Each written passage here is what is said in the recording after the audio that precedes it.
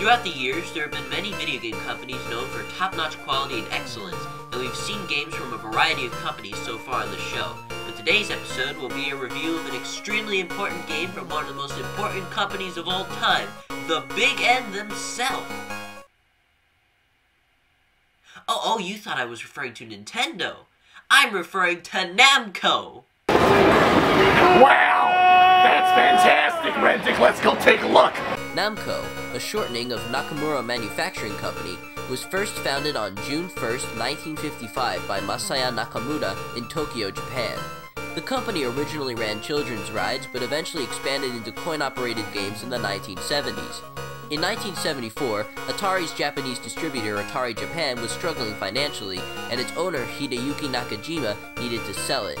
He was originally going to sell it to Sega, but Mr. Nakamura was able to offer a higher bid than Sega, so Atari Japan was his. The success of Mr. Nakamura's Atari Japan deal inspired him to have Namco make their own games and sell them. So between 1976 and 1977, the company bought some chips from NEC and hired a bunch of software developers and designers. One of these designers was a young man by the name of Toru Iwatani. Mr. Iwatani originally wanted to design pinball machines at Namco, but due to patent-related issues, Namco couldn't let him do that, and he was assigned to designing video games. Luckily, Mr. Iwatani was able to make some sort of compromise by designing a video game with pinball elements. This game would eventually become Namco's very first video game, GB.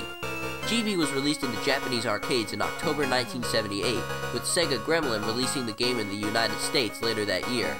It didn't do as well as Namco hoped, but it helped them gain a strong foothold in the market and eventually led them to attain massive success with the smash hit Galaxian in 1979. GB would receive two sequels, Bombi and QDQ, that same year, and Mr. Iwatani would continue designing games at Namco, eventually creating Namco's most famous game ever, Pac-Man. So, to celebrate Namco's 65th anniversary, as well as to honor them as an important part of gaming history, let's take a look at that game that started it all, GB. Here it is!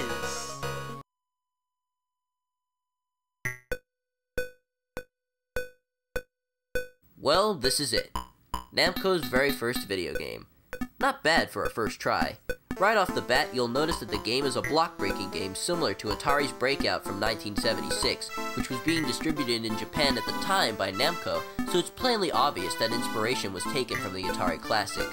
Hell, Tomohiro Nishikado took inspiration from Breakout when he created Space Invaders, which released the same year as GB, so Atari had quite an influence on the world of gaming at the time. Anyway, GB is basically a cross between a block-breaking game and a pinball game. Two of my favorite things.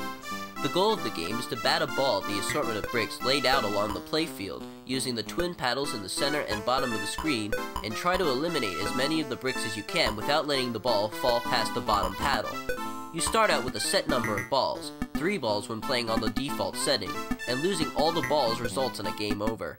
Besides the bricks, you can rack up your score by hitting either of the 2 bumpers near the center of the playfield with the ball, or knocking the ball through the spin target between the 2 bumpers. The spin target can also be used to slow the ball down, which is very handy because the ball gradually picks up speed as you play, and it can reach an insanely fast speed, so the spin target definitely helps. There are even 5 light-up targets located below the center paddle that spell out Namco. Lighting up all 5 of these targets will add a ×2 bonus multiplier to the bonus you get after losing a ball. This is extremely hard to do, however, since shooting the ball over a target that's already lit will turn it off.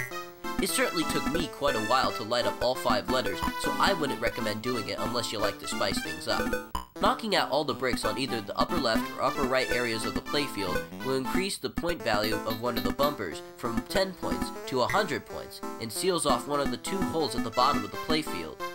Knocking out all the bricks on the top area of the playfield will add a bonus to the spin target, and knocking out all the bricks on either of the side areas of the playfield will earn you an extra ball.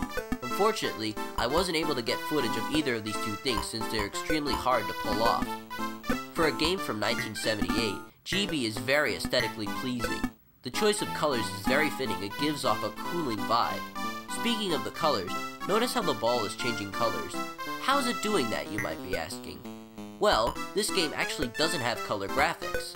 GB uses the old-fashioned technique of putting multicolored cellophane over the screen, which can only display graphics in black and white. You have to remember that most games at the time didn't use color graphics, so they had to use cheap methods like this to get around the hardware limitations. Thankfully, these methods work pretty effectively, especially here in GB. Being a simple block-breaking game, GB doesn't have much in terms of sound, just some simple bleeps and bloops, customary of the time when the game was made. But it works very well. Thank goodness. So what are my overall thoughts on GB? It still holds up fairly well after more than 40 years and is definitely a good start for Namco's long history of quality video entertainment.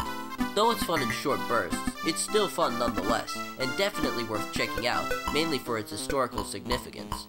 The thing that disappoints me is that Namco has never bothered making any home ports of GB, or giving it any sort of re-release on modern consoles. It really sucks because being their first ever video game, you'd think they'd try acknowledging their roots in some capacity. Maybe someday we'll see a modern re-release of GB, but we'll have to wait and see. So GB gets an approval from me. Sorry if this review seemed short, but I guess it's only appropriate since the previous episode of Andrew Reviews lasted nearly 25 minutes long. Damn. Well, anyway, expect another movie review for the next episode, unless I spontaneously change my mind. And as always, thank you everybody for watching. I'm Andrew Ambrose, and I'll catch you later.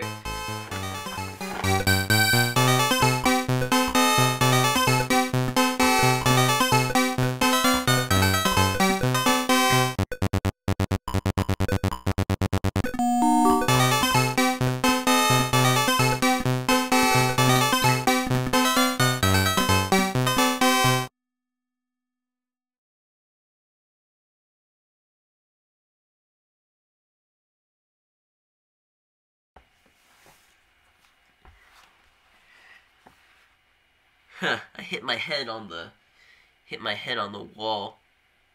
But it didn't hurt, but I just thought I'd mention that.